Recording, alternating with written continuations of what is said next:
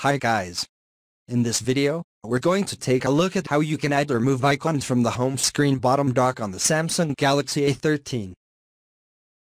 If you like to change some of the default icons or apps icon in this bottom dock here, what you need to do is first let's tap on the home button to go back to the home screen.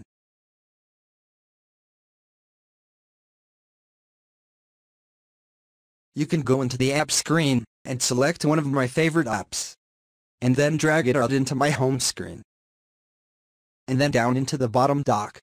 And in here, I can now successfully remove and replace with a different app icon.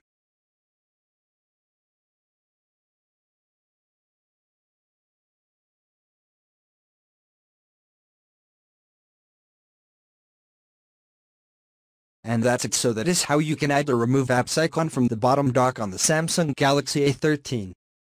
Thank you for watching this video. Please subscribe to my channel for more videos.